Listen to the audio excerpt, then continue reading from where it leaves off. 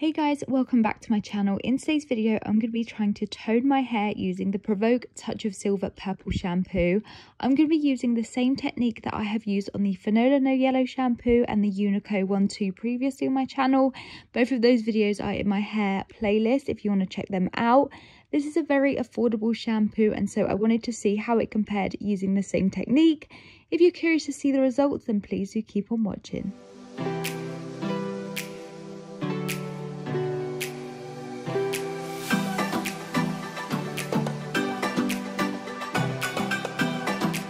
So this is what my hair is looking like before. It definitely has a degree of warmth to it, and I haven't toned my hair in probably just over a month.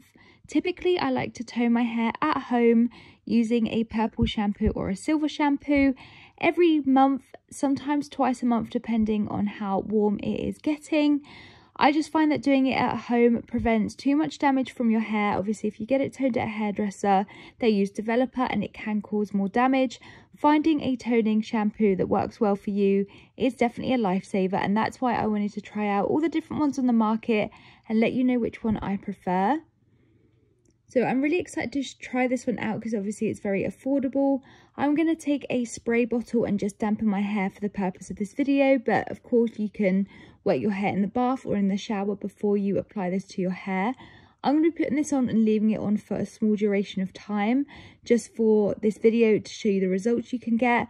But of course you can put it on in the bath and leave it on there if you're going to chill out a little bit, or put it on in the shower and use it as a bit of a hair mask in terms of the way it treats the hair. But you of course need your hair to be damp for this to lather up, and so that is what I'm doing today. And then I'm going to just brush my hair with my wet brush just to make sure there's no knots before I apply the product. Then I'm just taking the product here. This was literally so affordable, and I'll leave it linked down below if you want to try it out yourself. Now this is very lighter in tone compared to the two other purple shampoos I have tried recently on my channel, and when I'm applying it to my hair, I'm noticing that that purple pigment has almost totally disappeared. With the Fanola one and with the Unico one, there was definitely more of an element of the purple, which is the colour that tones your hair. And as it's lathering on my hair here, you cannot see any trace of the colour, which is something I wanted to just let you know about because, of course, this is not going to be as strong as the other ones. This is a lot cheaper. However, if the results are not as good, it's always worth buying the better product. Both of the Fanola and the Unico one also came in really big bottles, and this one was a lot smaller. So price for price, it probably works out similar price for the amount of product that you get. I'm just obviously applying this, and the way it's lathering up, it's like a standard shampoo. However, I'm going to leave this on for about half an hour to try and see what results I can get from the PROVOKE Touch of Silver shampoo. I'm not expecting miracles here, but I wanted to just put this in the mix because I have tried a few recently, and so I just wanted to see how this one did compare. Now the time is now 12 minutes past 9 at night, very late because I like having showers when my little one is in bed ready for work the next day.